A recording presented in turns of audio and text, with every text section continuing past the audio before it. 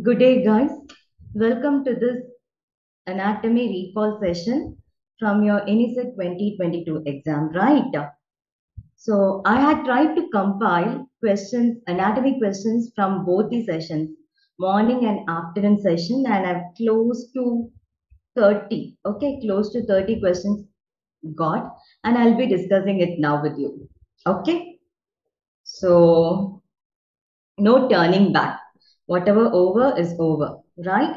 And looking ahead, so what we can do with these questions, okay? So whatever be the type of competitive exam, the topic of importance is always the same, okay? So looking on to the questions now, yeah, this was asked, right? Match the following: Kupfer cells, parietal cells, Clara cells, and dust cells. And here you have the options lung, liver, bronchiole, and stomach. So this is important. And one thing I want to mention you, as I told you, all these like close to 30 questions, luckily like everything has been dealt in ADrPlexus. Okay. Everything has come from the workbook. I can tell you like with much confidence, 100% of these questions, like it is from the ADrPlexus workbook and everything has been discussed with you. So hope you made it all right. Okay. So coming to this question, yeah, it is very important. This was also a repeat question, okay? Like now it has been asked as a match the following. We'll look into some details about this question and then come to the answer. So where do you find Kupfer cells? Kupfer cells are found in the liver, right? So you can get a histology image of the liver where this is the central vein. And from the central vein, you can see plates of hepatocytes radiating out. These hepatocytes can have more than one nuclei also. In between the plate of the hepatocytes, you see this empty space. Yeah, this is the hepatic sinusoid that's going to be filled with the blood. Okay, so as seen here, these are the hepatocytes and this is the sinusoids. Okay, like anywhere else, the sinusoids here is also lined by the endothelial cells, the flat squamous cells. But apart from these endothelial cells, you can also get to see these irregular shaped large cells, the Kupfer cells. Okay, these are the macrophages. So where do you get to find the Kupfer cells in the liver? In the liver sinusoids, right? So while talking about the histology of liver, certain other questions are also important, which you can expect in the upcoming exams, and I want to discuss with you those questions also. Yeah, heard about the space of Dizzy? What is space of Dizzy? The space of Dizzy is nothing but the space that surrounds the sinusoids. That is the space which lies between the hepatocytes and the sinusoids. Okay. So we will call this also as perisinusoidal space. Now, what does this sinusoidal space contain? Yes, a special type of cells. Can you see here? The hepatic stellate cells, which is also called the ectocells.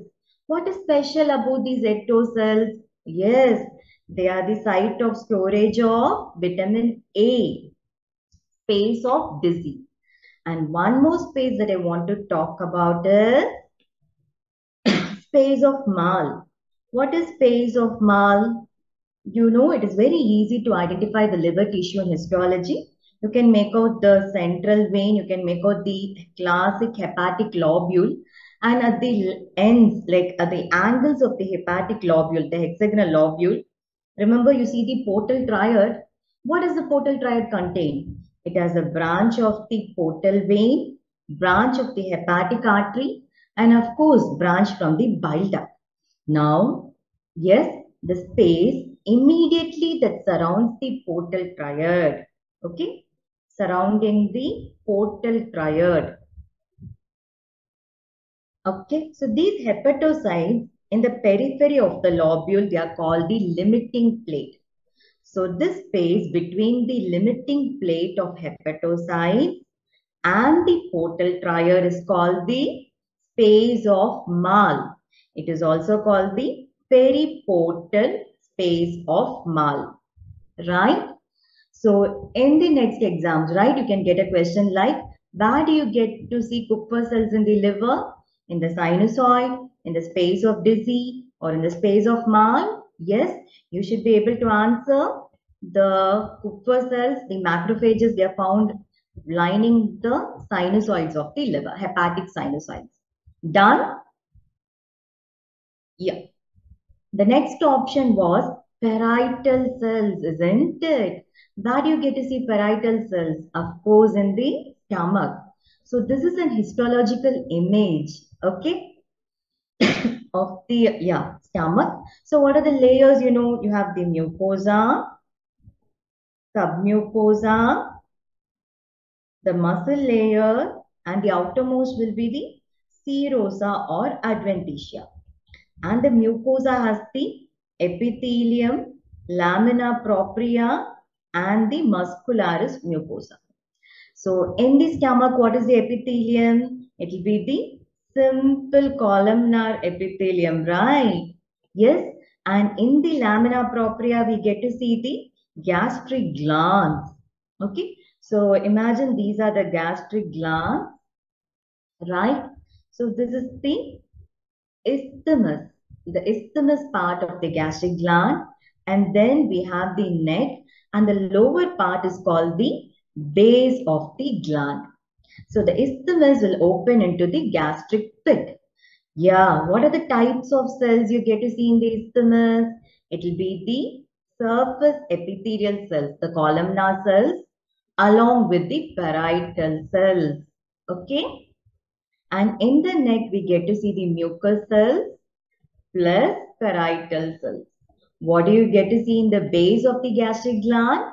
Will be mainly the sheath cells or the zymogen cells. Okay, so parietal cells are seen in the isthmus, neck, less numerous in the base.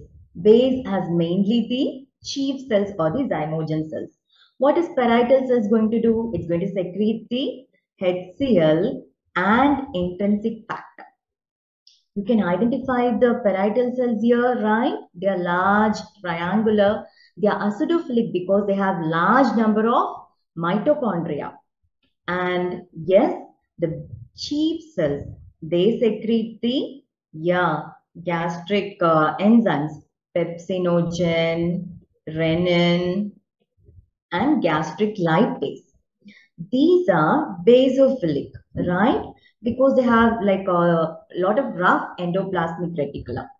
Fine. So this is all you have to know about the parietal cells and the chief cells, and you should be able to identify in the histological image if you get it in the forthcoming exams.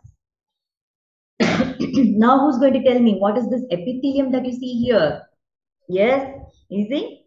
That is the pseudo stratified ciliated columnar epithelium. Where do you get to see this epithelium? In the entire respiratory tract, right?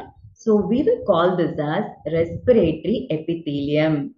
What are the cells that you get to see in the respiratory epithelium? Yes, you can make out the tall columnar cells with cilia, right? The tall columnar ciliated cells.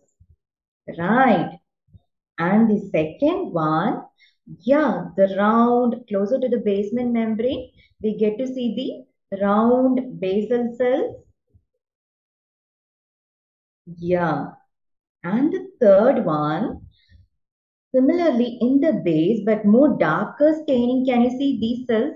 These are the neuroendocrine cells, Pulchitsky cells in the respiratory epithelium.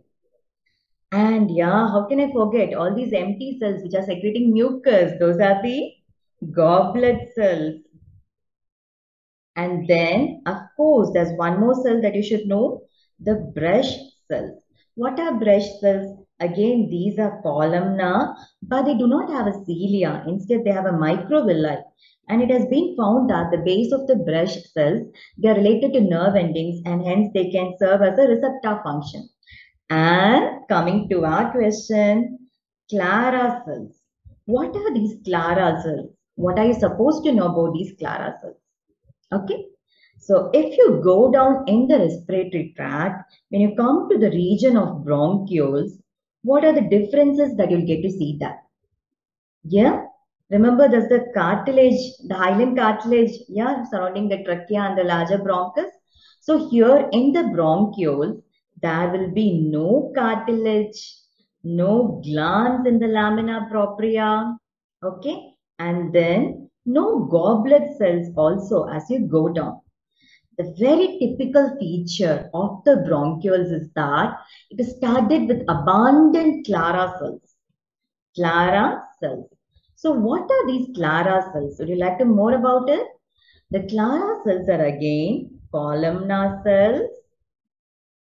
Yeah, they pointed it out here. Can you see? Columnar cells. They do not have cilia. They have microvilli. They are found to secrete some surface active agent. Okay, typical of the bronchioles. Okay. Now, and the last one was the dust cells. The dust cells, where do you get to find it? Yes, in the lungs alveoli. Yeah, so the alveoli, you can know the exchange of gas, it's intimately related to the capillaries. And there are two types of cells in the alveoli. The type 1 pneumocytes that you see here, they are the flat squamous cells. Okay, the flat squamous cells. And type 2 pneumocytes are these cuboidal cells with round nuclei. Which one is more numerous? The flat squamous cells, they occupy more surface area connected by tight junction. Okay, and here and there will be the type 2 cuboidal cells, and these type 2 pneumocytes are the one which is going to secrete the pulmonary surfactant.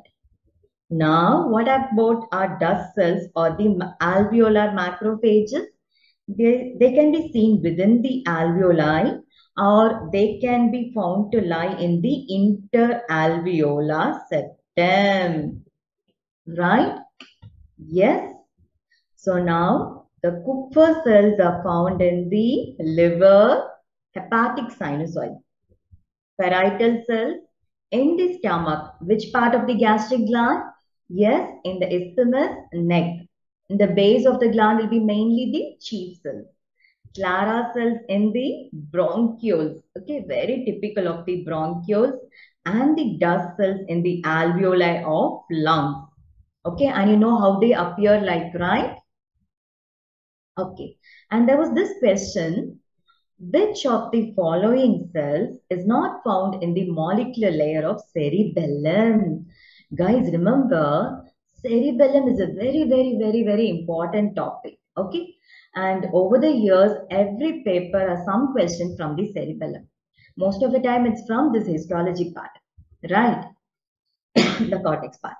So, yes, so you should be able to identify the histological appearance of cerebellum. This is how cerebellum looks like, the histological image. So the cerebellar cortex is actually folded into leaf-like folds. These are called folia. That is what you're able to see here. Can you appreciate? This is all folia. Each folia, if you see, it will have an inner core of white matter, right? And an outer gray matter. Okay, this outer gray matter, we are going to call it as the cerebellar cortex. Yes, the cerebellar cortex has three layers. Okay, so this pale area that you see here with lot of pale pink, that is the outer molecular layer. I'll zoom it a little bit. Okay, so this is the outer molecular layer. If I zoom it a bit, can you get to see lot of small, a single row of round structures here.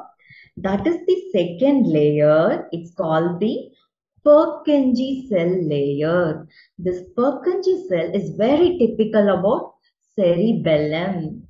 In cerebrum, it will be the pyramidal cells, right? So there's a single row of Purkinje cells which you get to see in the middle layer. And then this innermost layer, which looks more dense and compact, that is the granule cell layer. Okay.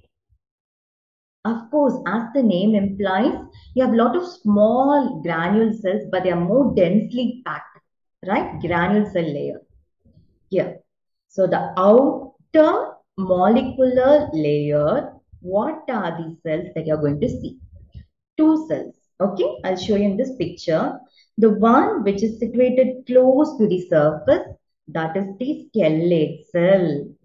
Stellate cell, yeah.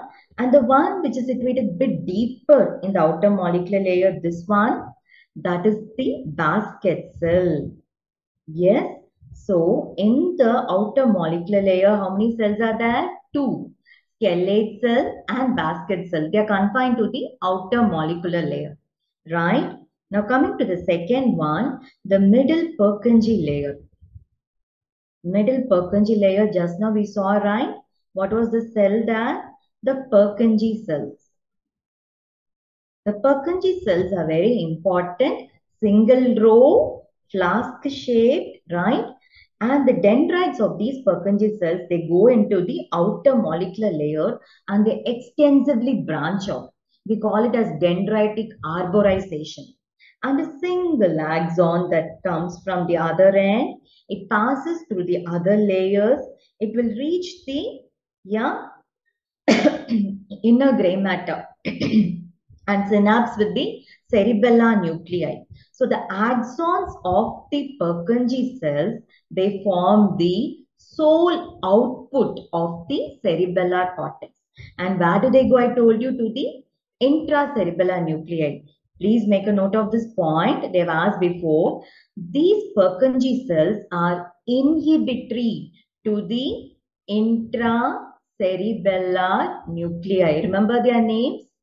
Dentate nucleus, emboliform nucleus, fastigial globose nuclei, all that, right? And coming to the last layer, the inner granule cell layer. So as the name mentions, here we will get to see granule cells, and I told you it is abundant, closely packed, right? And one more cell, the Golgi cell. So this is the Golgi cell. Though it looks big, it is not prominent because very few Golgi cells are there. So totally, how many cells do you get to see in the cerebellar cortex? Around 5, right? And remember, all these 5 cells are inhibitory in nature, except, any idea what it is? The granule cells. Okay, only the granule cells are excitatory. Okay, so these are the things you're expected to know. And there's one more point I would like to add because they've asked previously. Yes, the afferents. I told you the afferents, the sole output is the axons of Purkinje cell. The afferents that reach the cerebellar cortex is of two types. What are they? The climbing fibers and the mossy fibers. So what are climbing fibers? It includes the olivocerebellar fibers and the parolivocerebellar fibers. All the other, yes, all the other efferents, which can include the, yeah, spinocerebellar, reticulocerebellar, or vestibulocerebellar, all the others are mossy fibers. So what is the importance of that? These climbing fibers, they can't come and synapse with single Purkinje cell. Okay, they influence only one Purkinje cell, very specific. Whereas the mossy fibers, no, all these afferents through granule cells, through the cerebellar glomerulus, they can indirectly influence many Purkinje cells. Okay, so these are the things you are expected to know. And coming to the question back, yeah. So what is the answer? Which of the following cells is not part of molecular layer of the cerebellar cortex? So in the outer molecular layer, we get only two cells. What are they? The stellate cells and the basket cells. Purkinje cells in the middle layer, granule cells in the deep layer. Is that fine? Yeah. So there was one question about the book test, right? And I'm sure 99% of you would have got it right. Yeah. So this also we have been frequently discussed in our classes.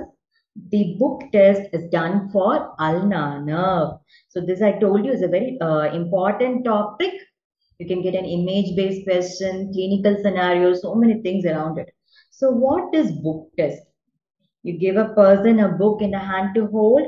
So this will be your left hand and the right hand. Can you make out the difference? The left hand, yes, the thumb is closely applied to the book. Okay, but the right hand, how's the thumb? Yeah, he is flexing his thumb to hold the book. So which side is the abnormality? The right side. So why is this book test done? To test which muscle?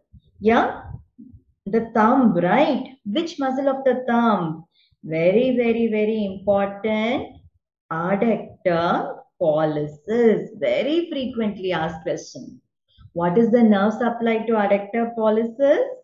Ulnar nerve. The deep branch of ulnar nerve. Okay, so even in an image-based question, adductor pollicis you should be able to identify.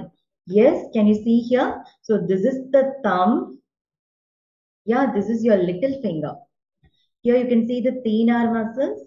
This one in the periphery will be the abductor pollicis brevis. Always the abductors will be in the margins, okay? In the thenar, it is the abductor pollicis brevis. Here it will be abductor digiti minimi, okay? And inner to it will be the flexor pollicis brevis. Here also in the hypothenar, the flexor digiti minimi will be on the inner aspect. Where is the opponents? If you separate the abductor flexor, okay, go between and beneath. In between, you'll get to see the deeper aspect will be the opponents pollicis. Here the opponents digiti minimi. Okay, now coming to our muscle of interest. This muscle that you see here, the transverse fibers going towards the thumb. This is the adductor pollicis. So in an image-based question also, it is frequently asked and you should be able to identify. Okay. And here, these are the lumbricals. The one, two, third and the fourth are bipinnate, right? Okay. So the book test is to test the ulnar nerve injury and the muscle paralyzed will be adductor pollicis. Yeah. So this part where the right hand, yeah, trying to flex and hold the book, that is called the Fromen's sign. Okay, so the muscles applied by the median nerve and the ulnar nerve. Yes, very, very, very important. You should know. Yes, what are the muscles applied by the median nerve? Opponents pollicis. The lumbricals, four are there. Which one? The first and the second. The abductor pollicis brevis, flexor pollicis brevis, isn't it?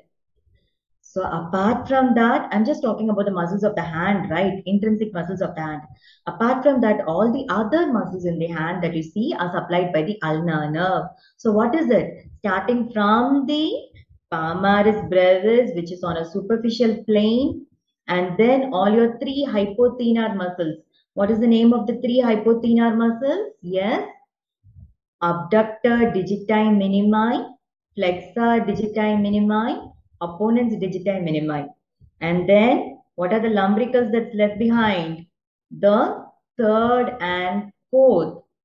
And then the interossei, both the palmar and the dorsal interossei are innervated by the ulnar nerve. And not to forget our question, adductor pollicis. right? Yes. So this you told me is the book test. Can we quickly revise the others also? What is the name of this test? Card test, right? This is also to test ulnar nerve, but what is the muscle tested? It's your palmar interossei. So you're trying to hold the card by adducting your fingers, which is the action of the palmar interossei. What is this test? It is the Igawa test. What you're trying to do here, you're trying to move the middle finger on either side. You're trying to abduct the middle finger, right? So this abduction is caused by which muscle? The dorsal interossei, right? And this one, it's the Wartenberg sign. Wartenberg sign, yes, by the little finger. You're not able to adduct the little finger, right? Now, these are the tests for median nerve injury. So, what is this? This is called hand of benediction. Yes. Yeah. So, what is the problem here? Not able to flex the distal phalanx of either the thumb or the index finger or the middle finger because of paralysis of flexor digitorum profundus that is innervated by the median nerve. Yes, this is again called the pointing index. Same problem where the tendon, FDP tendon to the index finger that is cut and that is supplied by again the median nerve. And this they've asked like recently, right? Pen test. Wow. Yeah. So what is that done for? To test the abductor pollicis brevis. Yes. So do you know what is abduction of your thumb? When the tip of the thumb faces the ceiling, right? When you're lifting the thumb up, that is called abduction. You take it across the palm. This is adduction. When you try to touch it with the other fingers, the tip of the other fingers, that is opposition. And when you bring it in plane with the other fingers, this is adduction. Okay, abduction, adduction, flexion, opposition. So abductor pollicis brevis. When you hold a pen, you were trying to touch it by lifting the thumb. Yes, that is the pen test. And you know it is to test the median nerve, right? Yes, this is again ape thumb. What is the muscle paralyzed here? Opponent's pollicis, right? This is again the claw hand, median claw. Paralysis of the lumbrical, the first and the second lumbrical. Any idea what is this? This is the OK sign. What is the nerve involved? Anterior interosseous nerve. What are the muscles supplied by anterior interosseous nerve? It supplies flexor pollicis longus, pronator quadratus, and flexor digitorum profundus that flexes the, yes, the index finger and the middle finger. So only when these muscles are functioning, you can flex your thumb, flex the index finger and make a perfect OK. If not, yes, you get a bird beak appearance. This is the OK sign. Okay. Yeah, what are these tests? This also has been asked recently over the previous years. The phalanx test, what do you do? All these are for median nerve and very specific for median nerve compression in carpal tunnel, which leads to carpal tunnel syndrome. So, how do you do these tests? In phalanx test, yes, you oppose the dorsum of both the hands, flexing the wrist to 90 degree. So, here again the median nerve is compressed. Okay, Tinel's test, you just tap over, focus over the median nerve in the carpal tunnel. And Durkheim's test, you just compress, okay, you just press over the median nerve for 30 seconds. So if the median nerve is injured in all these cases, the test will be positive. There will be paresthesia in the area of distribution of the median nerve. Okay, so all these have been asked over the previous years and we have been teaching you ADrPlexus, right? The next question, yeah, abduction, lateral rotation, flexion of thigh, flexion of knee, and it was an image based question. That's what they were telling. So this was 1, 2, 3 and 4, or ABCD, right? Okay, just one important clue here is flexion of knee. What are the muscles which cause flexion of knee? Yes, to cause flexion of the knee, the muscle has to go behind the knee joint and pull it from back, right? Yes, so it should be a hamstring, that is either semi-membranosus or semi-tendinosus or biceps femoris, or the muscle that insert into the, yes, that the upper part of the medial surface of the tibia, sartorius, gracilis also. Okay, so these are the probable ones that you should pop in your mind on seeing this term. Okay, now you can try to identify the muscles here. So what is this one?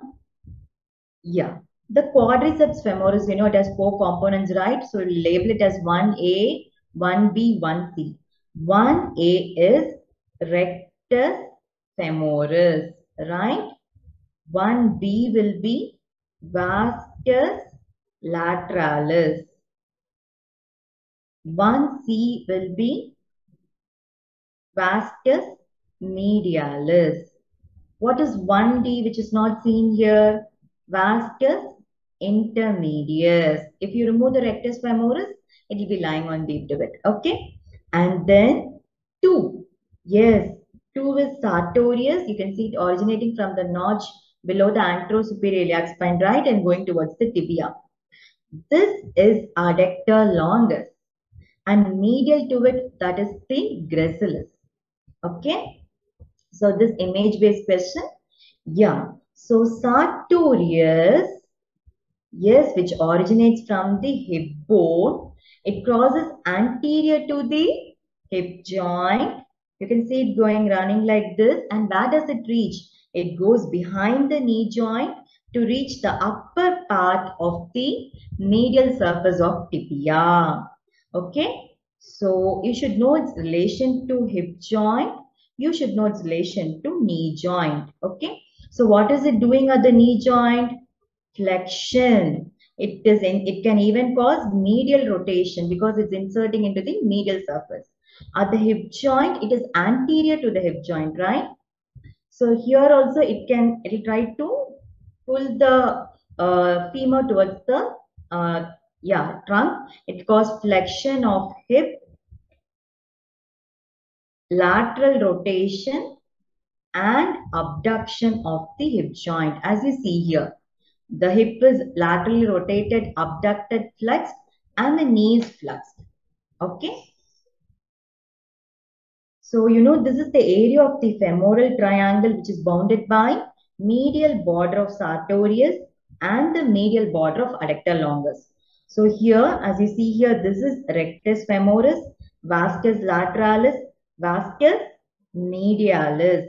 Here the rectus femoris has been removed. You are able to see vastus intermedius. Okay, so you won't have a problem in identifying sartorius. Coming to this muscle, I told you the medialmost muscle of the adductor compartment, medialmost muscle of the front of the thigh, thin slender muscle, gracilis. This one inner to it, adductor longus, and inner to that, this is pectineus. Right. And coming from above the abdomen, this one will be psoas major. And lateral to it from the iliac fossa, iliacus. Right. And you're supposed to know the movements taking place at the hip joint to answer this question. So hip joint, what are the movements taking place? Flexion, extension, right? And then you have abduction, adduction, medial rotation, lateral rotation. So what is the chief flexor of the hip joint? Right? Iliopsoas. They've asked this before. Extensor of the hip joint, which should come from behind, right? The main extensor of the hip joint will be the gluteus maximus and the hamstrings. Am I right? Abductor. The abductors of the hip joint are the gluteus medius, gluteus minimus, tensor fascia lata, and sartorius. Adductors, yeah, you know it, right? Adductor longus, adductor brevis, there's adductor compartment, right? Adductor magnus, pectineus, gracilis. Medial rotators. There is a rule. Do you remember? The muscles which are supplied by the superior gluteal nerve, right? Which is gluteus medius minimus and tensor fascia lata. Yes, they also cause medial rotation. These three muscles, which one? Gluteus medius, gluteus minimus, and tensor fascia lata. They cause medial rotation of the femur, right? And yeah, lateral rotators, please remember gluteus maximus and the short lateral rotators are the one which lie beneath it. What do you get to see beneath the maximus? Piriformis is the superior inferior gemelli with the tendon of obturata internus that we call it as tricipital tendon. Yes, and quadratus femoris, all these are lateral rotators of the hip joint. Also, you should know about the knee joint movements. Yes, what are they? Flexion, extension. What do you mean by extension when the knee joint is in the locked position? Isn't it? So, what are the muscles causing flexion of the knee joint? Hamstrings and sartorius. Hamstrings includes the semimembranosus, semitendinosus, biceps femoris. Okay. Extension is caused by the quadriceps femoris. Yeah. So that's the one crossing the knee joint anteriorly and inserting there, right? Quadriceps femoris. One more important muscle that initiates flexion, right? From the locked position, which we call it as unlocking of the knee joint. What is that muscle? Yes, popliteus, right? So it's a very important topic and so many, yes, important points surrounding this. So the muscle is sartorius, this one. Hope you all got it right. Yeah, this was the other question, right? Pterion and its relations. So you didn't have had a problem in identifying the pterion. I suppose we have talked about it many more times. So what is the, yeah, we'll do the question. So pterion, what are the four bones contributing to the pterion? You can see the different colors, right? So here we have the frontal bone. I'll take a different color. Black, yeah. So here this is the frontal bone. This is the parietal bone. This is the temporal bone. And this one is the greater wing of sphenoid. So the pterion, there are four bones, okay, contributing to it. And then the options you have asked, right? Which is the artery related to it? We'll see. So the middle meningeal artery is a branch of maxillary artery, right? And how does it reach the cranial cavity? Through which foramen? Foramen spinosum.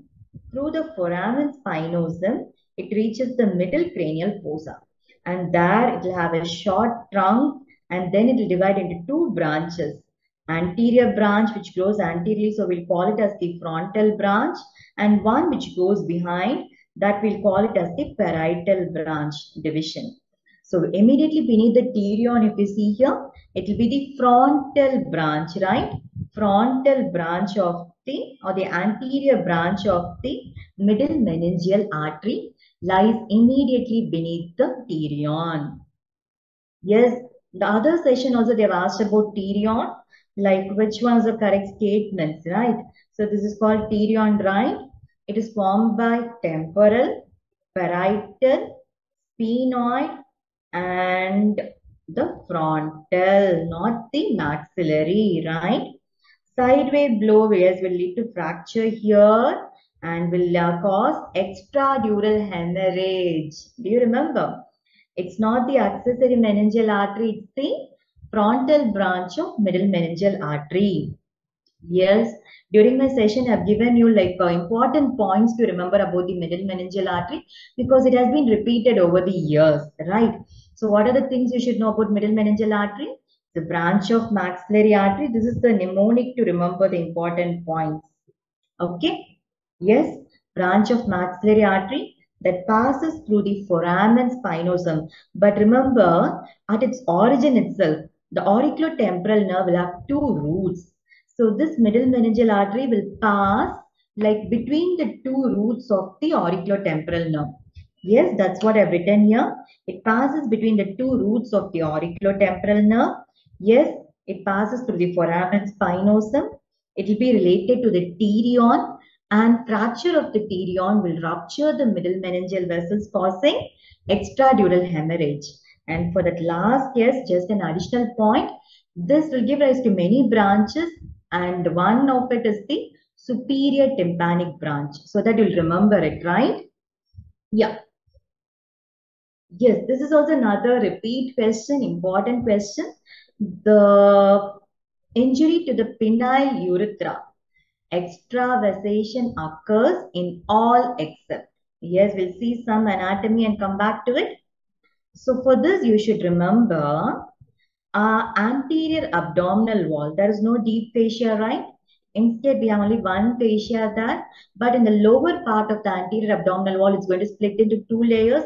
Outer fatty layer called the campus fascia and an inner membranous layer called the scarpa's fascia.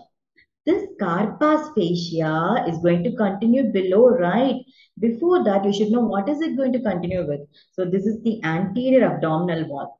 And in the main, this is the penis. Behind the penis, that's the scrotum. And this is the region of perineum. Okay, isn't it? So this Karpa's fascia, if you trace it further down, right, it becomes continuous with the fascia surrounding the penis, the Buck's fascia, and then over the scrotum, the dartos of the scrotum, and then in the perineum, what happens? It continues with the Colles fascia of the perineum. Okay, so something interesting is that to note about the Colles fascia. Okay, so now here, this is the perineum. You can see this is the perineal membrane, the inferior fascia of the urogenital diaphragm. Now our Colles fascia, what does it do? It goes like this and fuses with the posterior aspect. It fuses with the posterior aspect of the perineal membrane, inferior fascia of the urogenital diaphragm. So there's no communication about that. What lies above that? So below that we have the superficial perineal pouch. Above that will be the deep perineal pouch, where you have the deep transverse perineum, the sphincter urethrae muscle, all that. Okay. Now, what is happening here when there is injury to the penile urethra? So you see the urethra, right? So the urethra again. So this is the, I'll take another color. Yeah. So this is the prostatic urethra traversing the urogenital diaphragm, that will be the membranous urethra. This is the penile urethra. So when there's injury to the penile urethra, what will happen? The fluid will accumulate in the superficial perineal pouch around the scrotum, surrounding the penis, and also extends to the lower part of the anterior abdominal wall. I'll repeat it again. When there is injury to the penile urethra, where does the urine goes? Into the superficial perineal pouch, and then, yes, becomes continuous surrounding the scrotum, the penis, around the penile shaft, and even into the lower part of the anterior abdominal wall. but it doesn't go to the, not into, yeah, it can't reach the deep perineal pouch, right? It doesn't reach the deep perineal pouch. Okay, it cannot also go to the thigh. It can't reach the thigh because the scarpa's fascia will fuse with the fascia lata along the Holden's line. So it can't go to the deep perineal pouch above, to the thigh below, and yeah, around along the sides we have the ischioanal fossa. It cannot go to the ischioanal fossa because the Colles fascia, right? It's fusing with the posterior aspect of the perineal membrane. So this has been asked like repeatedly, guys. We should be thorough with this topic. So it can go to the superficial perineal pouch, scrotum, penile shaft, but not into the deep perineal pouch because Colles fascia fuses with the posterior aspect of the perineal membrane and the deep perineal pouch is situated above that. We'll go to the next question. Hemibalismus, which part is affected? Okay, so this is all part of your basal ganglia, right? So what are the parts of the basal ganglia? The basal ganglia has the corpus striatum, claustrum, amygdala. The corpus striatum is further divided into caudate nucleus and the lentiform nucleus. Lentiform nucleus is further divided into the putamen and globus pallidus. Now, this caudate nucleus and putamen together, they are called neostriatum. Okay, I think around 5 questions was being asked in neuroanatomy combined in both morning and afternoon session. Okay, so globus pallidus, right? This will be the paleostriatum.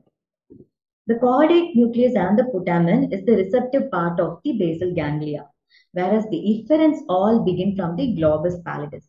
So you should be able to identify these parts also. That's the caudate nucleus. You can see the lentiform nucleus here. The inner one is globus pallidus, outer one is the putamen. Apart from that, the subthalamic nucleus and substantia nigra, function wise they are related to the basal ganglia. Now coming to these involuntary movements, right? Yeah, what are those? We have the chorea. Yeah, what is chorea? They are the jerky, fast, violent movements of the tongue, face, limbs, and that is due to lesion of caudate nucleus. Easy to remember because both starts with C, right? And then atitosis, like caudate nucleus and putamen always go together in function, right? Atitosis. What is atitosis and which part of the body does it involve? It involves the distal part of the limbs, that is the fingers, the toes. So these are slow, sinuous rhythmic movements involving the distal part of the limbs, and lesion of which part causes atitosis? So remember ptosis, we write P-T-O-S-I-S, ptosis. So this is the pallidus, the globus pallidus. Okay, P, lesion of the globus pallidus. And then coming to hemibalismus. Hemibalismus, like it involves the trunk, the girdle. These are like violent outbursts. Okay, and the limb will be flying in the air, all that.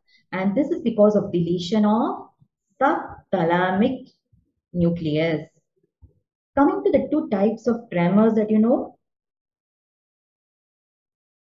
the intentional tremor and resting tremor.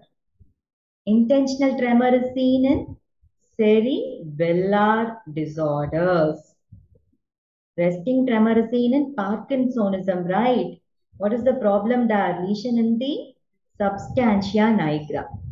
So our answer is here. Fine? Yes. This is also a repeat question, a very important question which has been asked repeatedly and we have taught you, right? Trendelenburg test is positive due to. So what is Trendelenburg test? Okay. So as you see here, the right leg is off on the ground. The left leg is off the ground. So when the left leg is off the ground, the pelvis on the left side, the left pelvis will have a tendency to go down because there's no support due to gravity. It will try to get down, right? But it is steadied. It is steadied by the contraction of the fibers of gluteus medius and minimus of opposite side, right side, which are innervated by the right superior gluteal nerve.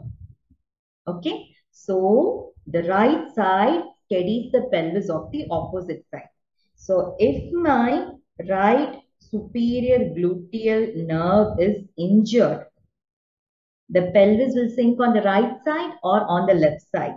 The pelvis will sink on the left side.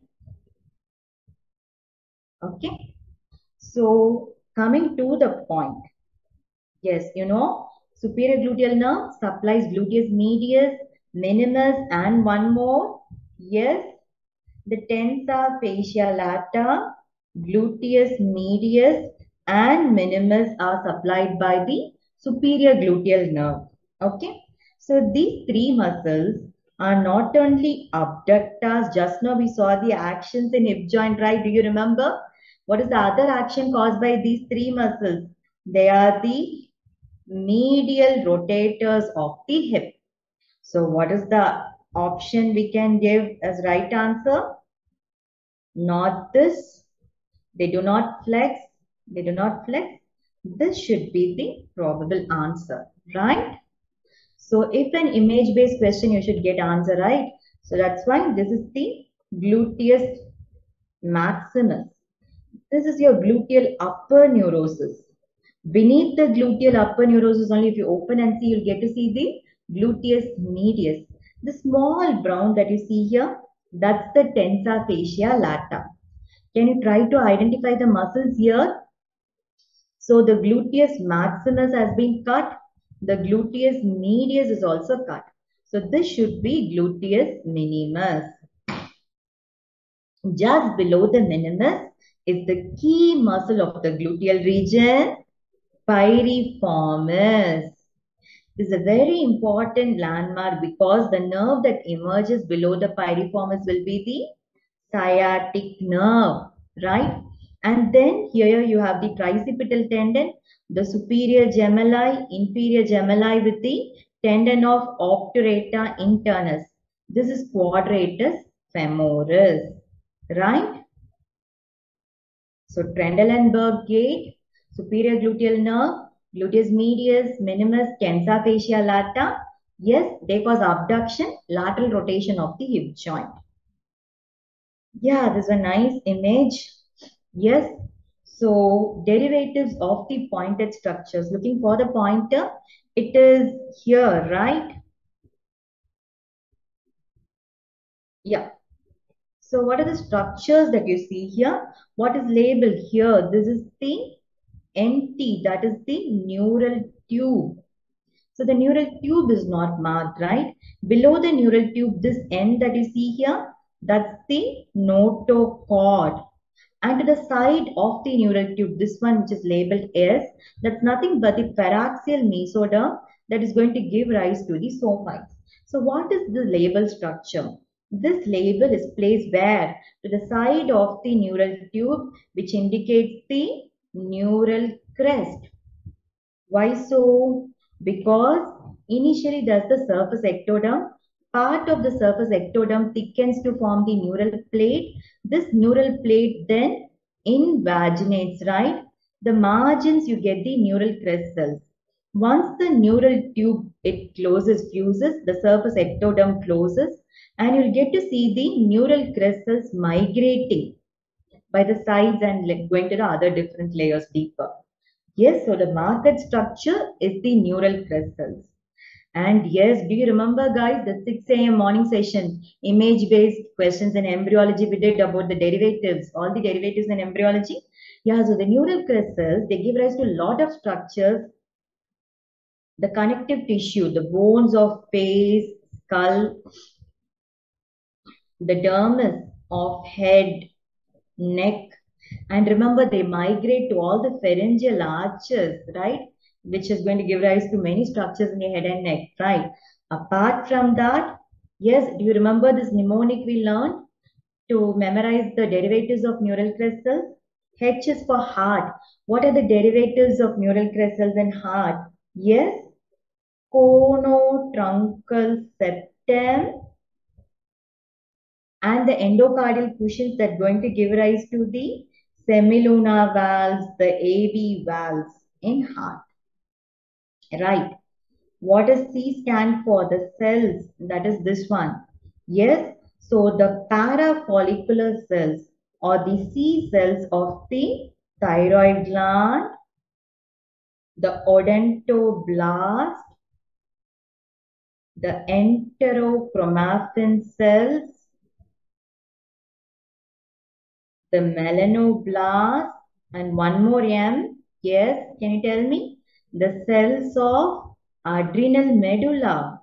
Yes, and Schwann cells, the glial cells, and even the leptomeninges, the pia matter, the arachnoid matter, they're all derived from the neural crest.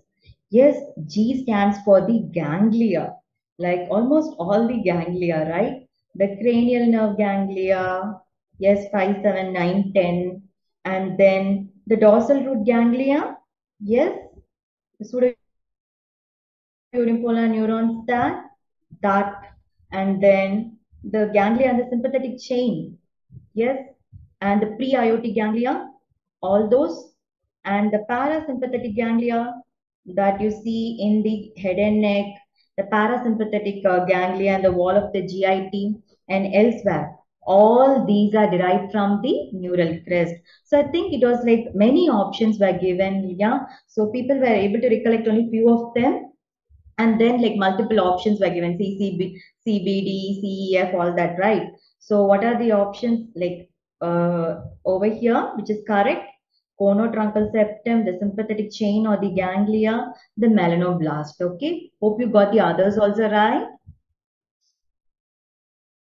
Internal iliac artery branch. All of them are from posterior division, except, yes, previously they asked about the anterior division. Do you remember? So, the abdominal aorta, it divides into common iliac, the right and left common iliac at what level? L4. The common iliac is going to divide into internal iliac and external iliac, opposite the sacroiliac joint. This internal iliac is going to supply the structures within the pelvis. This internal iliac, okay, will have a short trunk, very short trunk, and then it will divide into a posterior division and anterior division. From the posterior division, there are only three branches. The superior gluteal artery will have the greater sciatic foramen. It will go through the greater sciatic foramen above piriformis, superior gluteal artery, and one going above like that, the iliolumbar artery, and then the lateral sacral arteries. Of all the branches, both from the anterior division and the posterior division, the superior gluteal artery is the largest branch of internal iliac artery. Right. From the anterior division of the internal iliac artery, yes, what are the branches?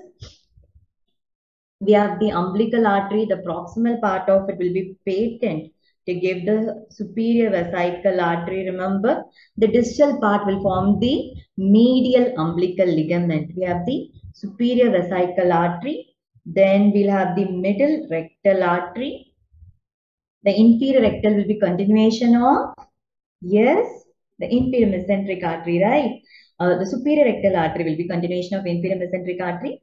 We have the superior vesical artery from anterior division, the middle rectal artery, inferior vesical artery. In females, this will be replaced by the vaginal artery. And then, yeah, this is the inferior vesicle. You can get to see the obturator artery. Yes, in female, again, you'll get to see the uterine arteries. Ovarian arteries come from directly from the abdominal aorta. And then the two terminal branches are these, the inferior gluteal artery and the internal pudendal artery. Okay. So branches of internal iliac over the recent years, they've been asking again and again. Please be thorough of it. So here, all except, yeah, I told you inferior gluteal and internal pudendal are terminal branches from the anterior division of internal iliac. Yes, guys, we did revise it in our 6 a.m. morning session, right? Arteries from pharyngeal arches. The question and the options were not much clear when I tried to compile. Either it was match or multiple options were given and you were asked like which was correct. Okay, so we'll just go through it. So how many arches are there totally? There are 6 arches, of which the fifth one will disappear completely, right? The remnant of the first arch will be the maxillary artery. The remnant of the second arch will be hyoid and scapedial artery. Now these arch arteries anteriorly will open into truncus arteriosus, right? And on both the sides, they'll be connected to the dorsal aorta. The two dorsal aorta of both the sides lower down, they unite, okay? And part of it here and there will disappear and you'll get the final structure. But here you should understand the third and the fourth arch artery of both the sides, they will open into the aortic sac. The truncus arterius is going to divide into aortic sac and pulmonary trunk, remember. And the sixth arch artery will open into the truncus arteriosus. So we'll do with the easiest one, right? What is the sixth arch artery going to give rise to? Yes, the pulmonary arteries, the arteries to the lung bud. Okay, so yeah, and what happens to the third and the fourth? So this is the aortic sac I told you. This is the right horn. This is the left horn of the aortic sac. Okay. Now what happens to the fourth arch artery on either sides? If you see, this will be joined by the seventh cervical intersegmental artery. Okay. So the right horn of the aortic sac will give rise to brachiocephalic trunk. Right? You know the brachiocephalic trunk is on the right side. It's going to divide into right subclavian and right common carotid. The right subclavian artery, it's going to have come from two sources. One is the right fourth arch plus the right seventh cervical intersegmental artery, right? Now, what happens to the fourth arch on the left? It's going to give rise to arch of aorta. So, the aortic sac, the ventral part of it, the left horn of the aortic sac, the left fourth arch artery, and part of the left dorsal aorta. All of them will together give rise to this one, this one, this one, this. All of them will give rise to the arch of aorta. So right and left, it differs, okay? Fourth arch. Fourth on the right and on the left. The third arch artery, you can see this proximal part of it will be the common carotid artery. And a bud will come from that, that's going to give rise to external carotid artery.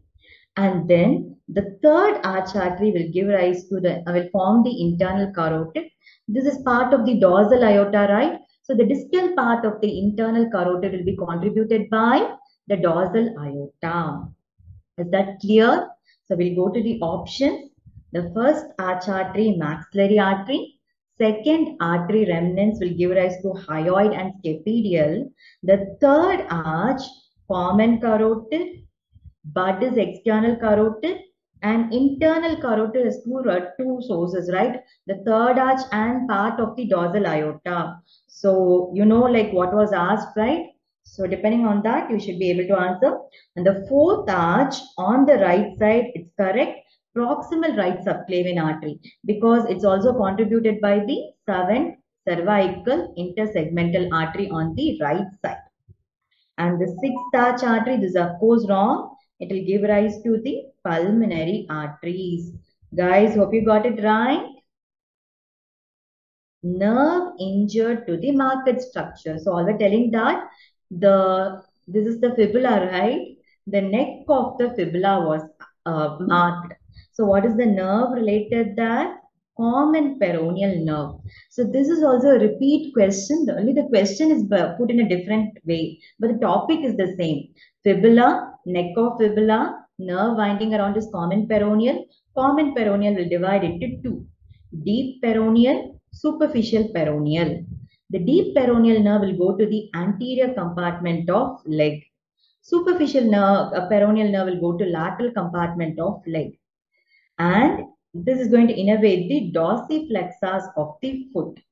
Okay, tibialis anterior is there, extensor digitorum longus, extensor hallucis longus, peroneus tertius, all that is there in the anterior compartment, right? And in the lateral compartment, we get to see peroneus longus and brevis, which are the everters of the foot. So, injury to the neck, a fracture of the neck of the fibula can injure the common peroneal nerve. The deep peroneal nerve is injured. The patient cannot dorsiflex his foot, and that will lead to foot drop. Yes, you remember it has been asked repeatedly. Yeah, so this was a nice question. The entire question, I mean, the full framework of it, though I didn't get, I think this was the related with the anesthesia given below the inguinal ligament. I think to which nerve, right? Which nerve is infiltrated when you want to do any surgery over the lower limb? Yeah. So the options were lateral cutaneous nerve of thigh, obturator nerve, femoral nerve, genitofemoral nerve. So what are the nerves which are related below the inguinal ligament? Definitely, it is not obturator nerve. Okay, where do you get to see obturator nerve? In the medial compartment of the thigh. Okay, and it is not genitofemoral nerve. Genitofemoral nerve will pierce the anterior aspect of the psoas major. You can see it in the abdominal wall. It's going to divide into two: genital branch and femoral branch. Genital branch will be a content of the spermatic cord, right? And the femoral branch will come, right, along, and it will supply the anterior wall. I mean, yeah, part of the femoral sheath, the skin over the anterior wall of the femoral sheath, it will supply femoral branch. Then two options are there: lateral cutaneous nerve of thigh, femoral nerve.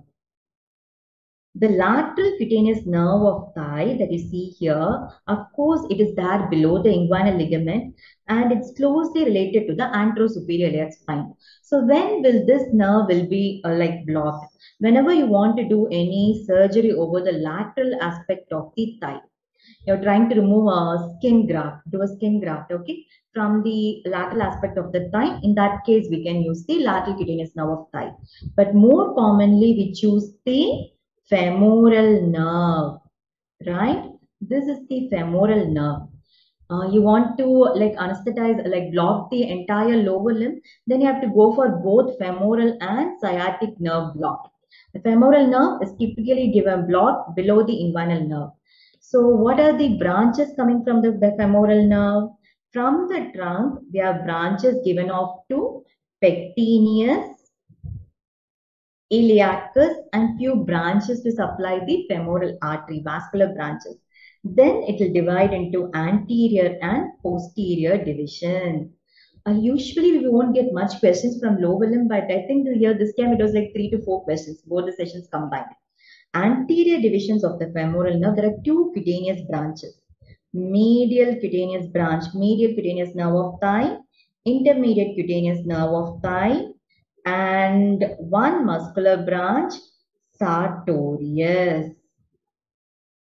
From the posterior division, yes, there's one cutaneous branch, saphenous nerve, it's the longest cutaneous nerve, right, in our body. And then nerve 2, quadriceps femoris, right? So the probable answer here will be the femoral nerve. And this was another, again, a nice question. Segment of liver on CT image. And this pink color segment was marked. That was what they told. It's easy. There's just one clue that you should remember. Okay. So liver, like, physiologically divided into how many segments? 8, right? So these are the hepatic veins. How many hepatic veins are there? 3. The right hepatic vein, the middle hepatic vein, and the left hepatic vein, of which the middle hepatic vein is an important landmark, as you see here, which will divide it into a right and left lobe, and the segment 1 is actually there. Okay. So, and another important clue, if you get to see all the 3 hepatic veins, which means that it is only the superior segments are seen. Okay. And then the next thing is the portal vein. This is the portal vein. It has a left branch and then the right branch. So the left branch of the portal vein, what lies above that will be the superior part of the left lobe, and what lies below that will be the inferior part of the left lobe. And the third point that you should remember is the right branch of the portal vein is on a lower level than the left branch of the portal vein. And yeah, if you get to see the right branch of the portal vein, then it will be the inferior segments. And just know the name of the segments. Segment 1 is caudate lobe. On the left side, we have the left lateral superior 2, left lateral inferior is 3, and 4A, 4B. Okay, the medial segment is 4. 4A, 4B, 4B will be the quadrate lobe. And then on the right, we divide them into anterior and posterior. So the segment 5 is antero-inferior. Segment 6 is postero-inferior. 7 is postero-superior. 8 is antero-superior. Okay, so coming to the CT image, and this is your IVC, right? So here, this is IVC. This is the right hepatic vein, the middle hepatic vein. This is left hepatic vein. So what are the segments that you're seeing here? This will be 4A of the left lobe. This is segment 1, caudate lobe. This will be left lateral superior. And here, this will be 8 and 7 on the right side. Now this is the right branch of the portal vein. Still you can see part of the hepatic veins. Okay. So this is also showing you the superior segments. Now you're getting to see the right branch of the portal vein, inferior vena cava. So I told you the right branch of the portal vein is an important landmark below which you get to see the inferior segments. So this is important. So here this will be 4B. This is segment 1 of caudate lobe. This will be 3. So on the right side, yes, this will be 5. The antero-inferior. This is postero-inferior. Now what is our question? Yes. So here again you get to see the 3 hepatic veins, right? This is inferior vena cava. So this again the superior segments. Segment 4A on the left, 1, 2, 8 and 7. So the answer is segment 8, right? Hallmark of Klumpke's paralysis. Okay, so we'll just see the options. I think this was asked in one of the sessions. Okay, policeman tip typically in Erb's palsy. Wrist drop, radial nerve injury. Claw hand you get to see in both median nerve and ulnar nerve injury. And in Klumpke's palsy, it is C8 and T1 roots. Okay, it involves both median nerve and ulnar nerve. Horner syndrome, there are many causes for it. Yeah, a tumor of the apex of the lung, apart from brachial plexus injury. So the right answer will be claw hand.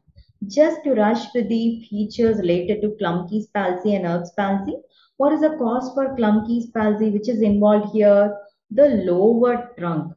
So anything that can increase the angle between the upper limb and the trunk, we call it as the hyperabduction injury. What are the nerves affected? I told you C8 and T1, mainly the ulnar nerve and the median nerve. You have seen about the muscles, right, and the test and all for these nerves. So the intrinsic muscles of the hand, right, and the deformity will be typically claw hand. Of course, there is a sensory component because both median nerve and ulnar nerve, they innervate the skin over the hand. 1.5, 3.5, you right, you know, right? Erb's palsy. Erb's palsy, what is the cause here? Injury to the upper trunk. Erb's point. I'm sure all of you know what is Erb's point, right? C5, C6. Yeah, ventral rami unite to form the upper trunk. They both divide. And then two nerves coming. Nerve to subclavius, suprascapular nerve. So what is the deformity here in Erb's palsy? What is the attitude of the limb? The arm is kept adducted because you're not able to abduct, and then it is kept medially rotated because the lateral rotators are not working, and the elbows typically kept extended. You cannot flex the elbow, the flexors are gone, and the forearm, yes, you're not able to supinate, it is kept pronated. So the nerves involved will be musculocutaneous nerve, axillary nerve, yes, nerve to subclavius, radial nerve, suprascapular nerve. Okay, so the musculocutaneous nerve, it supplies what muscles? Yes, the muscles in the front of the arm, coracobrachialis, biceps brachii, yes, and one more, brachialis. So these are the ones, the biceps brachii and brachialis are the one which is going to flex the elbow. Okay, so if they are not working, then the elbow will be kept extended. Apart from that, biceps is a supinator, right? So that's why you're not able to supinate the forearm and it is kept pronated. What are the muscles supplied by axillary nerve? It innervates the deltoid. Deltoid is the abductor, and teres minor. Teres minor is the lateral rotator. That's why you're not able to abduct or laterally rotate. The arm is kept adducted and medially rotated. And the radial nerve, especially, yes, what are the muscles innervated by the radial nerve here? The brachioradialis is a flexor of the elbow, and the supinator, which is supposed to cause supination, that's not there. And the suprascapular nerve innervates two muscles. Supraspinatus is again an abductor, and the infraspinatus is a lateral rotator. Okay, here also sensory component. Remember, musculocutaneous nerve will terminate as the lateral cutaneous nerve of forearm, right? The axillary nerve cutaneous branch, it has the upper lateral cutaneous nerve of arm, right? And of course, radial nerve also has a cutaneous distribution through the superficial branch. Yes, no doubt at all. Hallmark of Klumpke's paralysis, injury to median nerve and ulnar nerve, CAT1, claw hand. What is this market structure? Yes, this is also repeat we have done in our revision. So you should be able to identify the nerves coming out of the emerging out, right, from the brain. This is the olfactory nerve. On the optic nerve, you see the optic chiasma, the optic tract.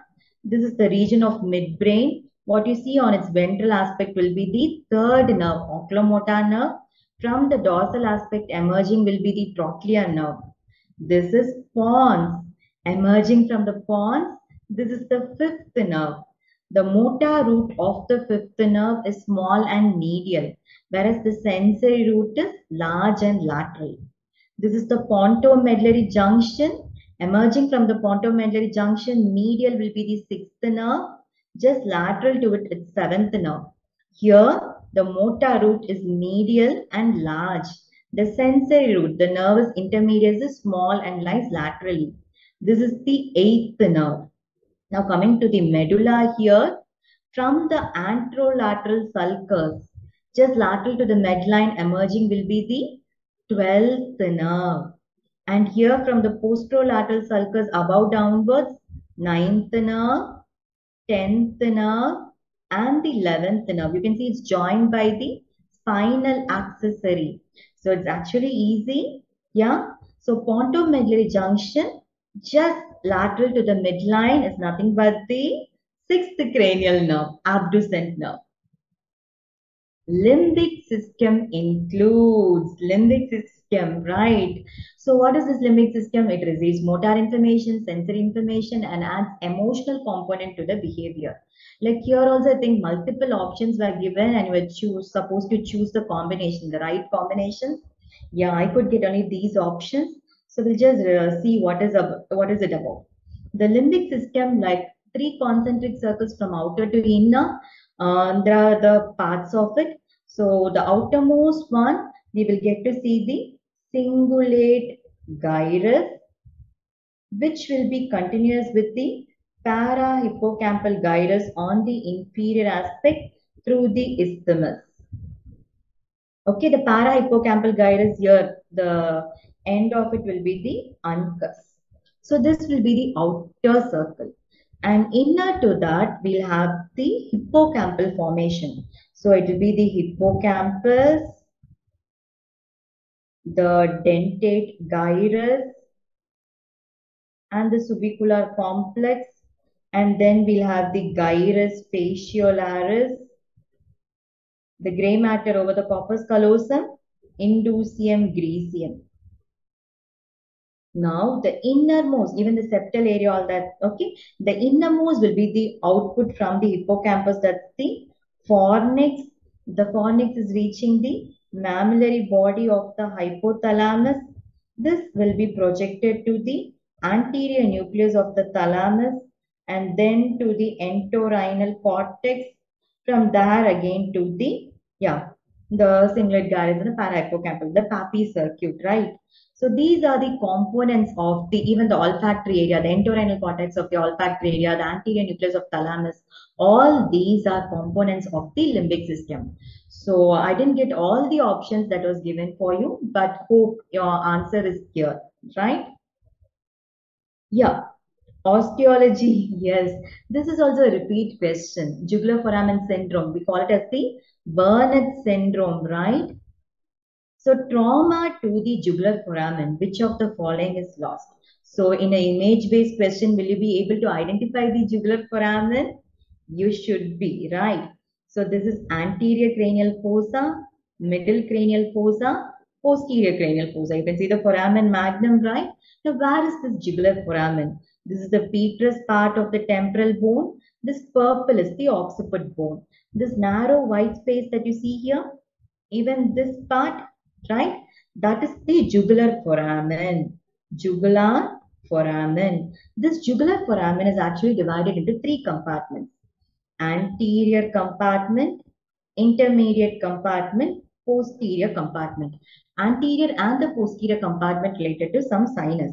So anterior compartment, the structure passing through will be the inferior petrosal sinus. Posterior compartment, internal jugular vein. And the intermediate compartment, 9th, 10th, 11th cranial nerve. So he himself is given in the case scenario jugular foramen, right? But the options were related to tongue. Yeah, innervation of the tongue. So first, motor to the tongue. All the muscles of the tongue are innervated by hypoglossal nerve except palatoglossus, right? That is innervated by the pharyngeal plexus contributed by 9, 10 and 11. And then anterior two-third of the tongue, general sensation, taste sensation, right? General sensation is by the lingual nerve. That's the branch of the mandibular division of trigeminal nerve. Taste sensation is by chorda tympani. That's a branch coming from the seventh cranial nerve. Okay. And then posterior one-third of the tongue, plus the circumvallate papilla, right? Circumvallate papilla, general sensation and taste sensation. General sensation and taste sensation from the posterior one-third of the tongue. This region is by glossopharyngeal nerve, ninth nerve, and the posterior most part of the tongue. What do you mean by posterior most part of the tongue? This region you see here between the tongue and the epiglottis, which we call it as the vallicula. So here the general sensation and taste sensation is carried by which cranial nerve? The 10th nerve. So now coming back to our options, yes, trauma to the jugular foramen, which of the following is lost? So the motor functions are retained. Taste sensation on the anterior two-third is by the 5th and 7th. So jugular foramen 9, 10, 11, right? So this is also anterior two-third is, this is general is lingual nerve. This is 7th nerve. This is 12th and the pharyngeal plexus. This will be the 9th cranial nerve is just passing through the jugular foramen. Am I right? Yeah. Pelvic diaphragm. I think there was one question like this. Pelvic diaphragm is not formed by which one? So the pelvic diaphragm is formed by levator ani and the coccygeus. I'll show you a picture. So yes, image-based question, it is important to see the sacrum here, right? So from the anterior aspect of the sacrum, this muscle which is originating and entering the greater sciatic foramen, any idea what is it? That is the piriformis. This is the ischial spine originating from that and going towards the coccyx. This is ischio-coccygeus or just coccygeus.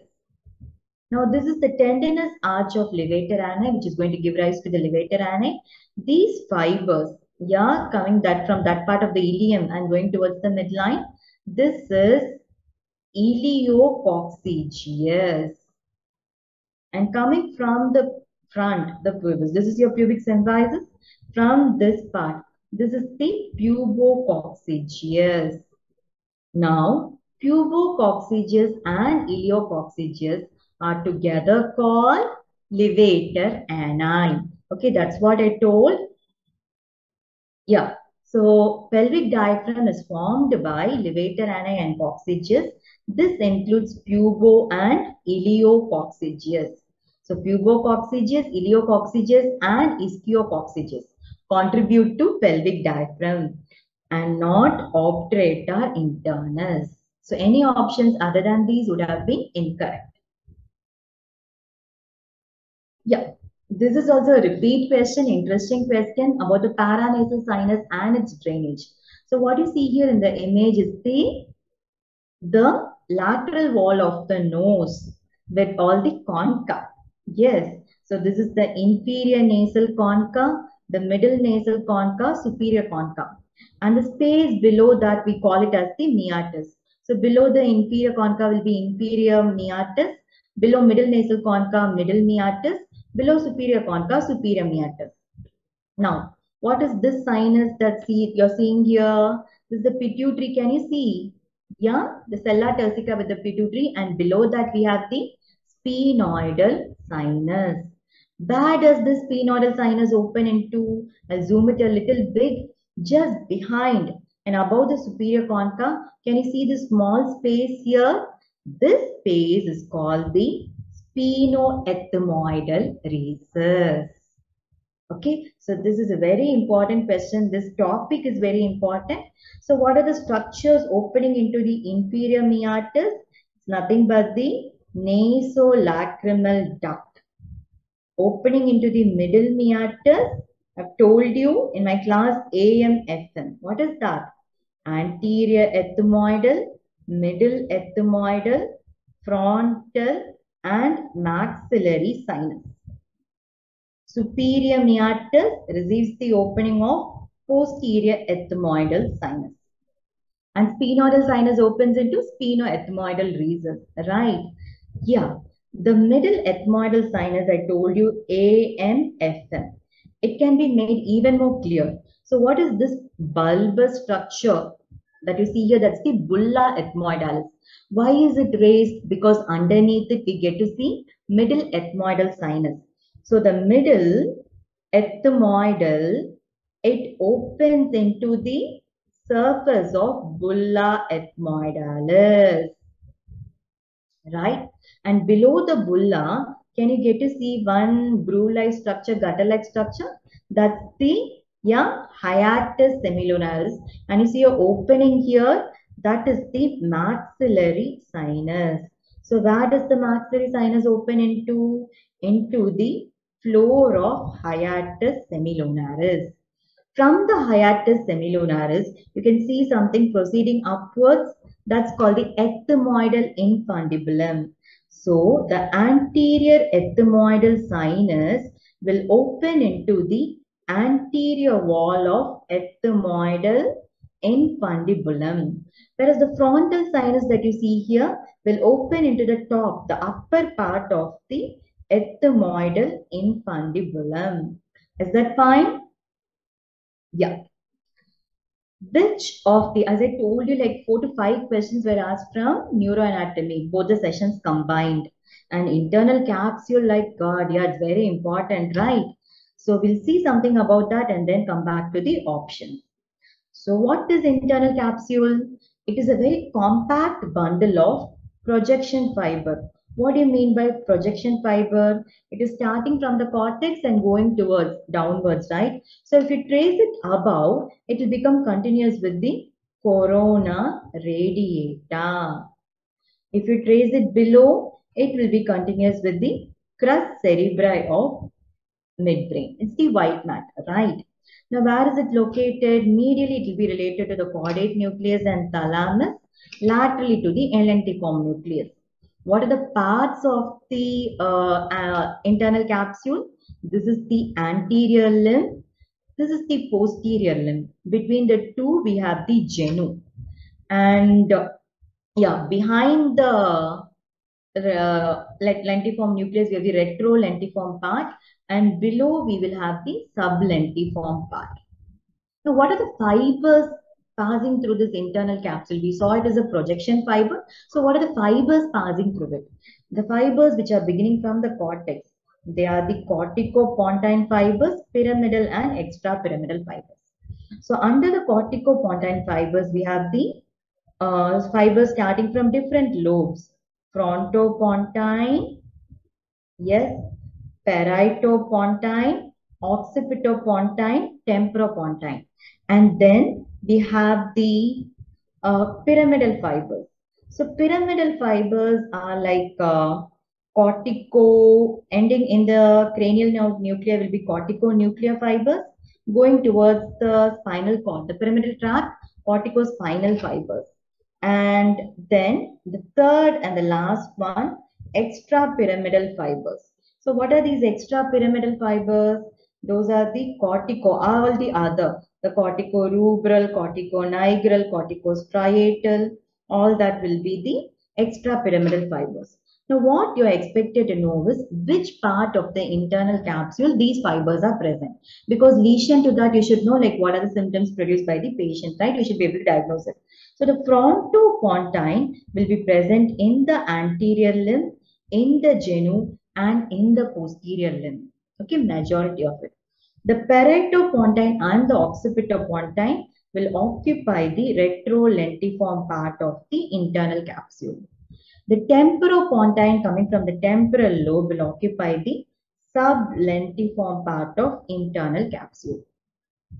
The pyramidal fibers, the corticonuclear fibers ending in the cranial nerve nuclei to supply the head and neck, they will occupy the genu. Right.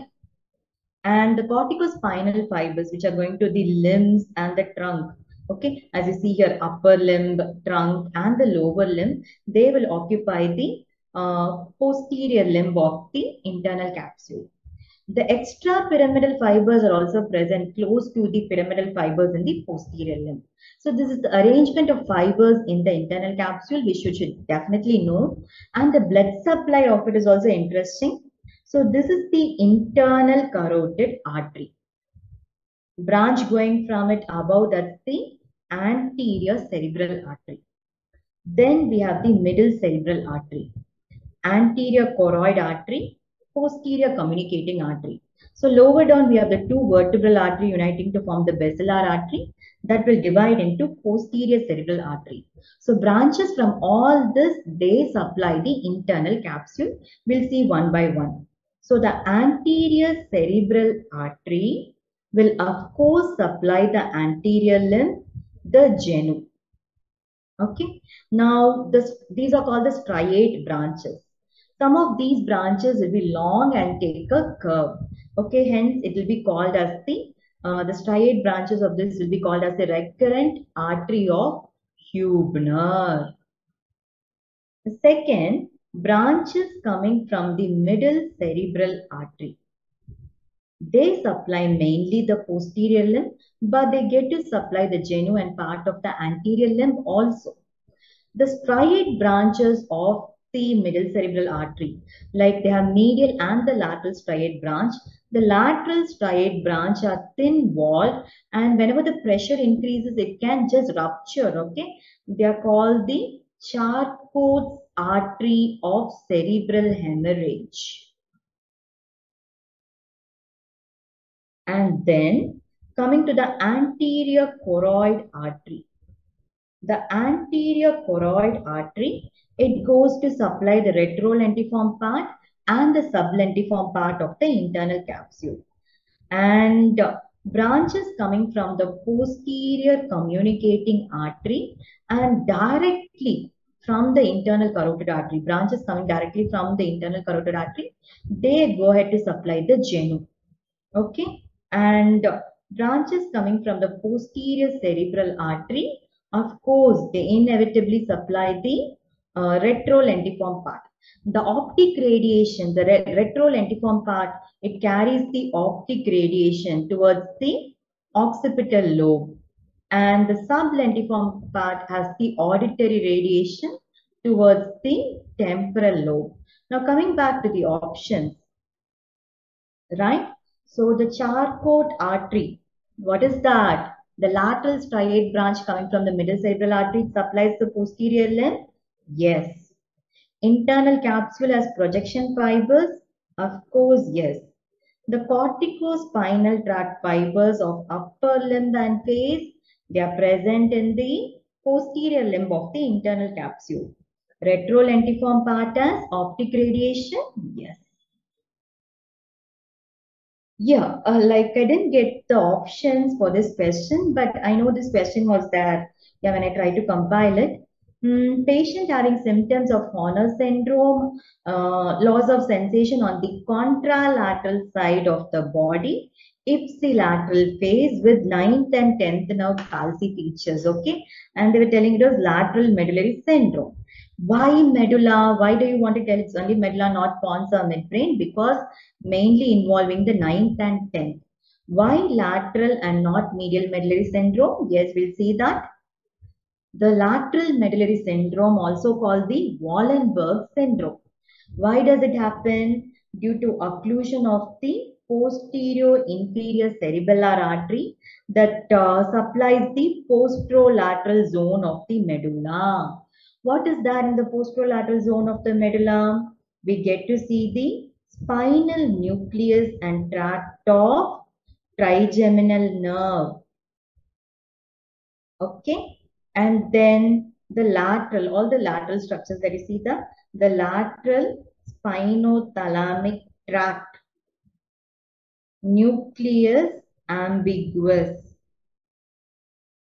and then the cerebellar peduncles, then the vestibular nuclei.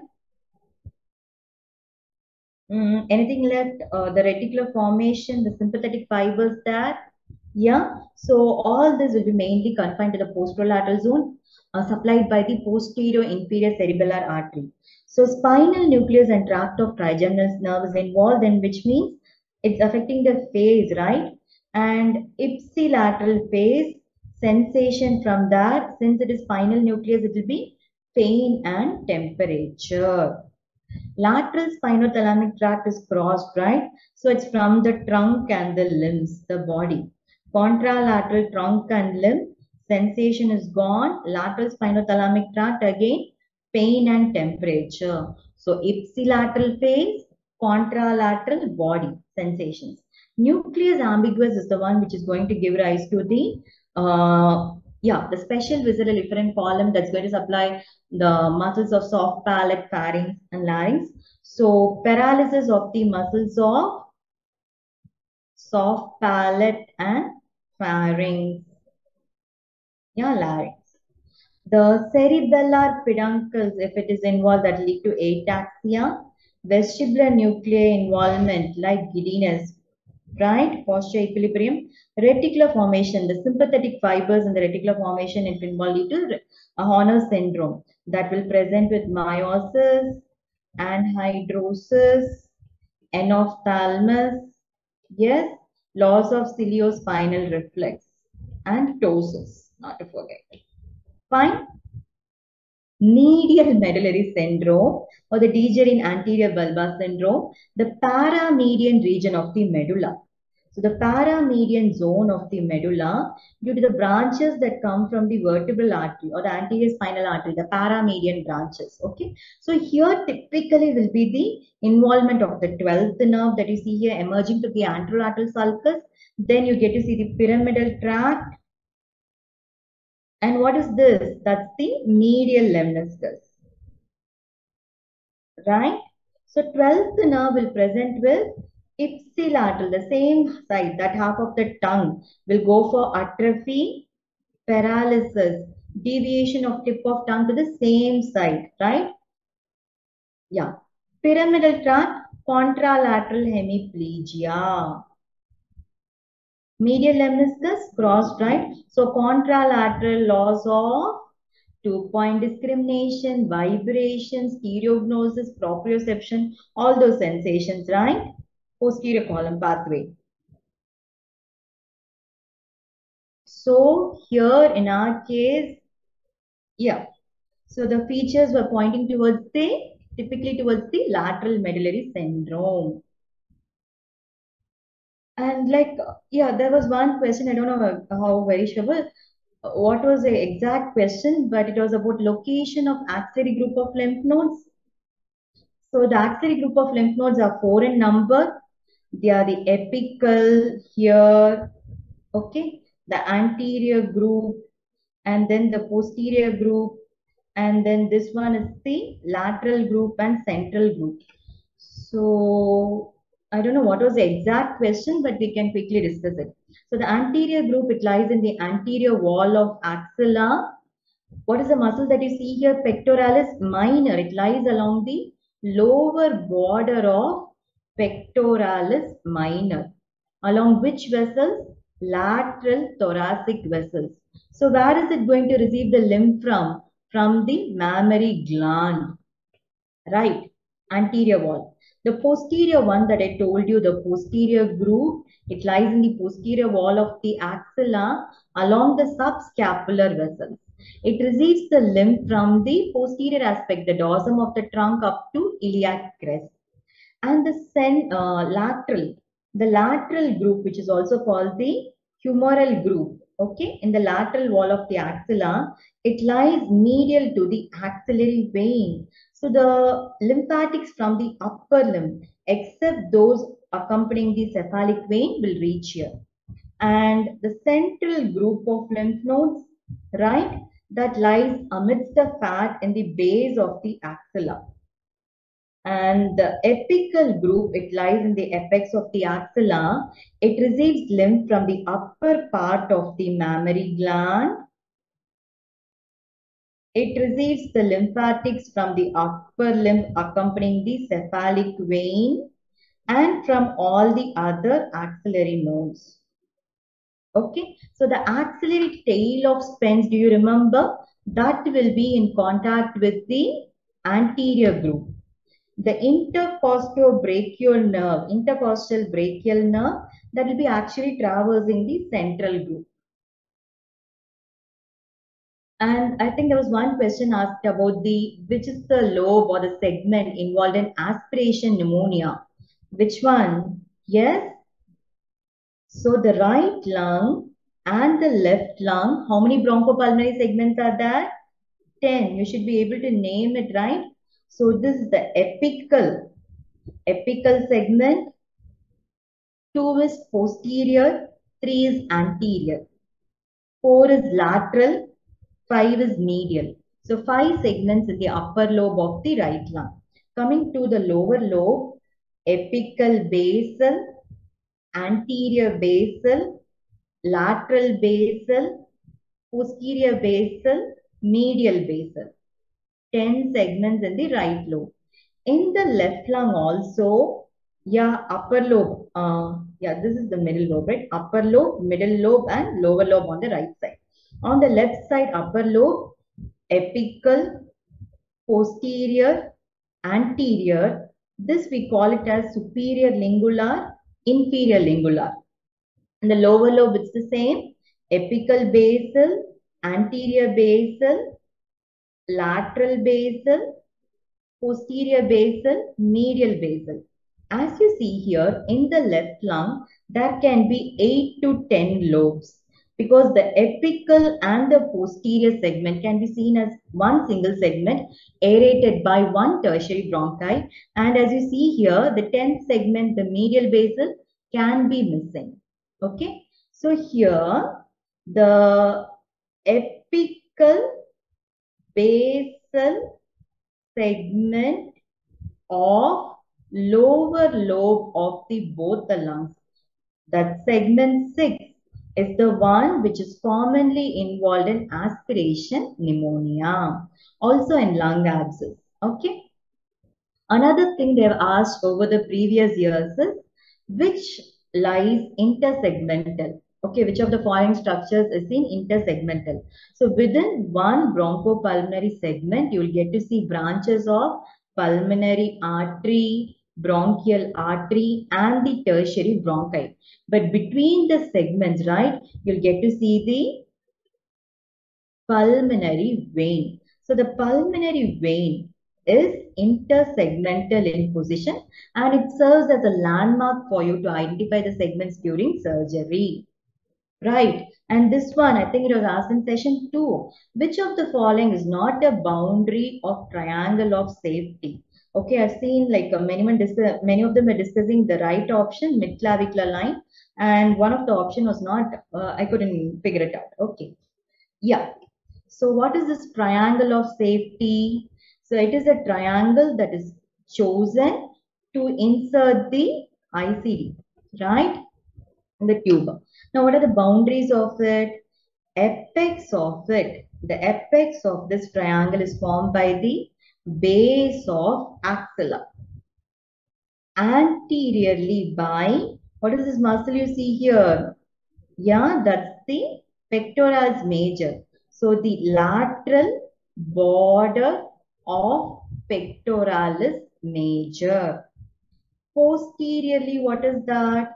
This is the posterior wall of the axilla, which has the latissimus dorsi. So that will be the anterior border of latissimus dorsi. And below the base will be line passing along the fifth intercostal space beyond from the nipple. Okay, so the answer should have been the D option should have been like any of these. Okay, so not a boundary will be the mid-clavicular line. And there was one cadaveric image about terrible triad of knee. Okay, so I didn't get to see complete question of it. It is also called the Donag triad. Yeah. So what are the three structures involved here? It will be the medial meniscus, yes, the anterior cruciate ligament, and the tibial collateral ligament, also called the medial collateral ligament. So to identify these structures here, this is femur, this is tibia, the lateral condyle of femur, medial condyle of femur.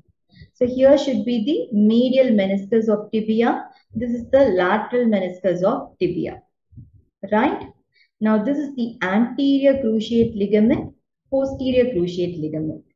Okay, and this on the sides outside the capsule, this will be the medial collateral ligament or tibial collateral ligament. Over here you can see the fibular collateral ligament or the lateral collateral ligament. One more important structure is here, the tendon of popliteus. Can you make out the tendon of popliteus, which is intracapsular in origin? So this is a very important image-based question where you can make out all this. Now, why is it called terrible triad? Because involvement, when one particular structure of these three is injured, the other two structures also can be involved commonly because of its close proximity. As you see here, this is the medial meniscus, right? The tibial collateral ligament, its periphery, it's attached to the periphery of the medial meniscus. And this is the anterior cruciate ligament. The anterior horn of the medial meniscus is closely related to its lower attachment of the anterior cruciate ligament. So the medial meniscus, tibial collateral ligament, and the anterior cruciate ligament. Okay, they are in close proximity and they form the terrible triad of the knee joint. Mandibular nerve branches was asked, and yeah, I couldn't get the other options for this. I think what was true, because I think this is also false, this is also false. We'll see about it. So what is mandibular nerve? It's one of the divisions of the trigeminal nerve. And how does it reach? It passes through the foramen ovale to reach the infratemporal fossa. What are the other structures accompanying it in the foramen ovale? Remember, the male structures, mandibular nerve, accessory meningeal artery, lesser petrosal nerve, and the emissary vein. On reaching the infratemporal fossa, you'll get to see the trunk. The trunk of the mandibular nerve, it's going to divide into anterior division and posterior division. What are the branches coming from the trunk? Nervus spinosum, that's going to pass through foramen spinosum, and nerve to medial pterygoid. It's important because it's the only branch coming from the trunk of the mandibular nerve to supply the muscle of mastication. Yeah, this nerve to medial pterygoid is going to pass through the otic ganglion to supply two other muscles, tensor tympani and tensor palatini. From the anterior division, like we have four branches, three of which is sensory and three of which is motor and one is sensory. So, masseteric branches, temporalis branch, nerve to lateral pterygoid. All these are motor. The buccal branch, which comes from the anterior division, is sensory. Okay. And from the posterior division, we have again three branches. Auriculotemporal nerve. This is entirely sensory. It also carries the postganglionic fibers for the parotid gland. And then lingual nerve. We saw it supplies the sensation to the anterior two-third of the tongue, right? It's joined by the chorda tympani. It delivers the postganglionic sympathetic fibers to the sublingual salivary gland and submandibular. And then the last one, inferior alveolar nerve. Yeah, it passes through the mandibular foramen in the mandible. And before entering that, it gives a branch called the nerve to mylohyoid that not only supplies the mylohyoid, but also the anterior belly of digastric. So you should remember the mandibular nerve is the nerve of the first arch. How many muscles does it supply? 8 muscles. 4 muscles of mastication and four others: mylohyoid, anti-rebellion of digastric tensor tympani, tensor palatinate. So this entire topic is very important. Make sure you're thorough of it. Okay. I think we did this again, but like there was one more question. Trendelenburg test is used to test superior gluteal nerve, which supplies gluteus medius, minimus, tensor fascia lata. Right? And these are all not only abductors of it, but also cause medial rotation of the hip joint. And yeah, I think there was one question asked, I don't know in which session again. Nerve supply of adductor pollicis. Yes, you know, it is the deep branch of the ulnar nerve. Yeah, I think this is the last question. In appendicectomy, bleeding is due to which artery? I don't know, like this is the other options I'm not sure of. This is the answer, the iliopolic artery, which is a branch of superior mesenteric artery. So the superior mesenteric artery is given off at the level of L1, inferior mesenteric artery at the level of L3. What is the first branch of superior mesenteric artery? It will be the inferior pancreatico-duodenal artery. After that, you can see it giving rise to the middle colic, right colic. So this will be middle colic, this is right colic, this is ileocolic, this is continuation of superior mesenteric artery. This ileocolic artery is very important as its name tells, okay? It will divide into an ascending branch, descending branch and all. It goes ahead to supply the colic branch to supply the ascending colon, ileal branch to supply the terminal part of the ileum. It will give cecal branch, anterior and posterior cecal branch, and appendicular artery. Okay, so this appendicular artery is an end artery, right? So guys, yeah, over the last few days, I've tried to compile whatever questions that has been asked in both the sessions. And in anatomy, like there were really close to 30 questions. Okay, good number. And yeah, as you see here, questions from it was covered from all aspects of anatomy: histology, osteology, embryology, upper limb, lower limb, thorax, abdomen, head and neck, neuroanatomy. Every part of it was covered. As we saw histology, those Kupfer cells, all that was asked, right? Osteology, the question about pterion, the nerve around neck of fibula, jugular foramen syndrome. Embryology, like the ones we covered in 6 a.m. session, image-based questions, derivatives of neural crest, pharyngeal arch, arteries, and upper limb again. Book test, hallmark of clumpies, paralysis, axillary nodes. Lower limb, the front of thigh muscles, terrible triad of knee, Trendelenburg gait, the one were repeated. Thorax, about the segments of the lung, triangle of safety. Abdomen, yeah, around 5 questions. But the one repeaters only, like penile-urethral injury, internal iliac artery branches, segments of liver, pelvic diaphragm, appendicular artery. And head and neck, nerve emerging from that pontomedullary junction, sphenoid sinus, mandibular nerve branches. Neuroanatomy, good number of questions. The cerebellar cortex, lateral medullary syndrome, hemibalismus, internal capsule, and limbic system.